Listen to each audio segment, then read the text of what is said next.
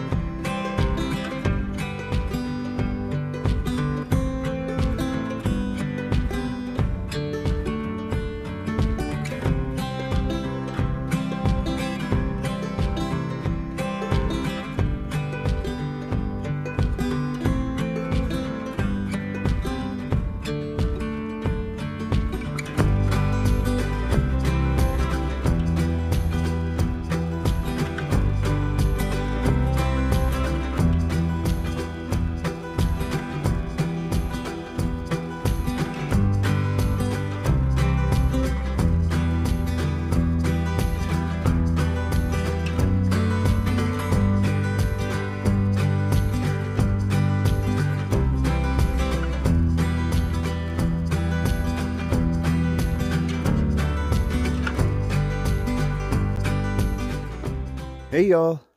So man, it started off really sunny and warm today, and it's noon right now, and it is getting overcast, and it keeps getting chillier and chillier as the day goes on. And there's a nice little rain cloud above me. I wouldn't even be surprised if it rains, man. And it's pretty chilly too. I sent my rain pants home, so man, I hope it doesn't rain. There's only like 25% chance today, and it was for tonight, not today. So, but I'm not gonna lie, it's been getting more and more overcast.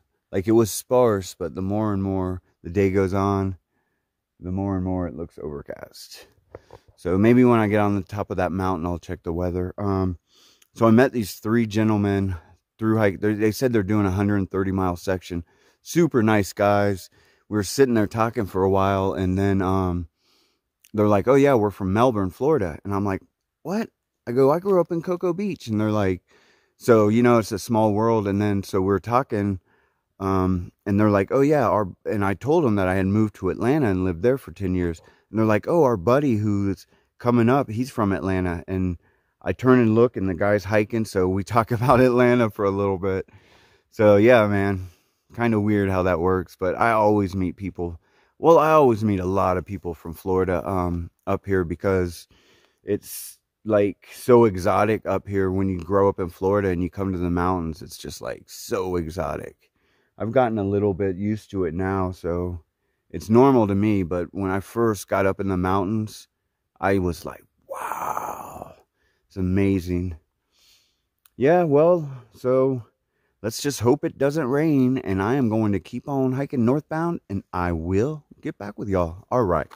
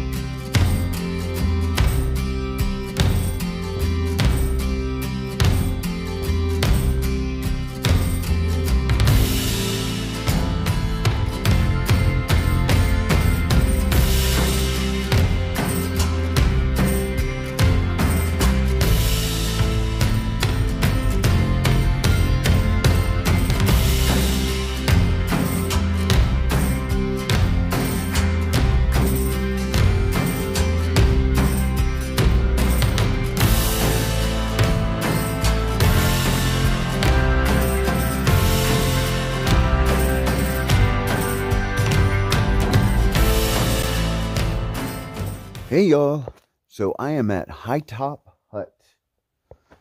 So when I got here, there was a couple here. I had to use the privy, and then I came back down and chatting with them for a little while. They're just doing like a 50-mile section hike, but super, super nice couple. Enjoyed. We had a really nice conversation. Man, I've been having really, really nice conversations with people the last few days, but especially today. So this is... What is that? What's that? High Top Hut. High Top Hut. Let's do a tour and review and a rating.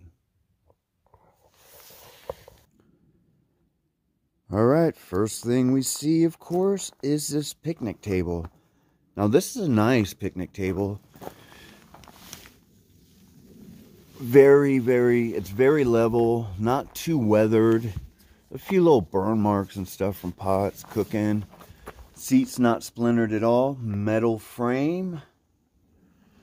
Very nice picnic table. And here's what I really like about it. Look at that. It's right next to this pit with a little brick wall to radiate the heat back to the picnic table and the shelter. So because of that little fire pit right there, and it's a nice picnic table, I'm going to give this a solid 8. For sure, the picnic table. And that's so nice, man. You can tell some people have been having fires in there. So, right here, bear box. Right up there is the privy. I went into the privy. Privy is amazing, super clean, Didn't smell bad. There's wood chips in it. I'm going to give that privy a 8.5 for sure. So let's look at this shelter. Okay, I like it. It's the kind of like a log cabin, but with the squared logs, not the rounded ones. And really, really nice sign. And let's see. Oh, it's a double decker. Very nice. So you could fit 5 would be not too bad, pretty comfortable. 4 would be very doable. 3 would be luxury living. 2 would be awesome, unless the person's weird.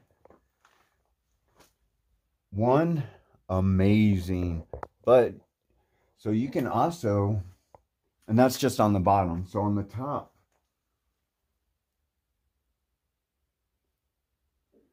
I mean, you could fit another 5 people on top. Not too bad. It'd be the same. 4 would be a little bit better. 3, 2, 1. Maxed out.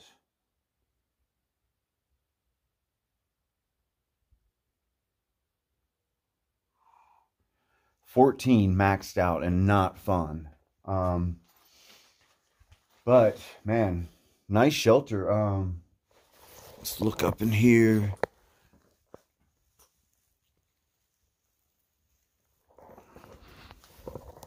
Yeah, so let me see. Man, that is nice. I'm gonna give this shelter an 8, a solid 8. You know what? It looks like it may leak though a little bit. I don't know if y'all notice this like tape and stuff up in here. Ooh, it looks like it may leak. So if it leaks,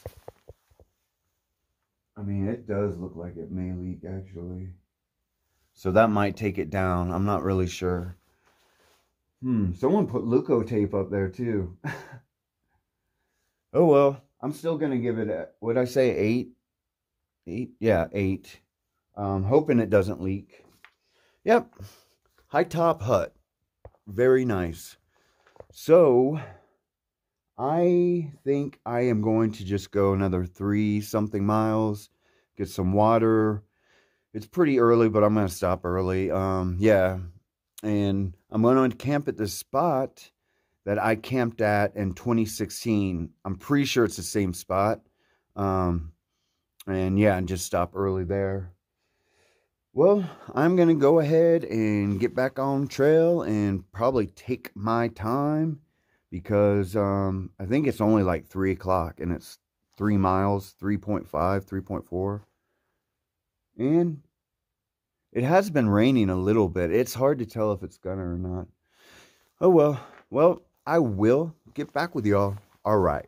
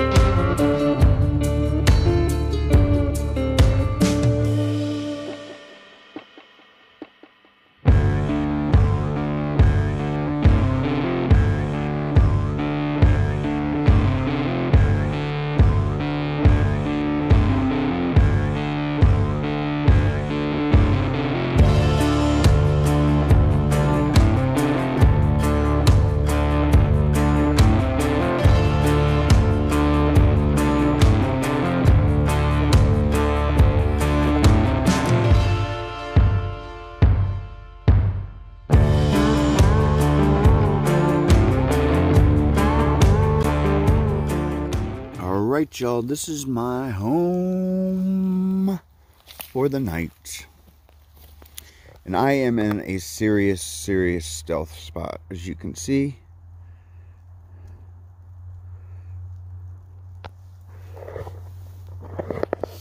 But can you hear the traffic? So the Blue Ridge Parkway, I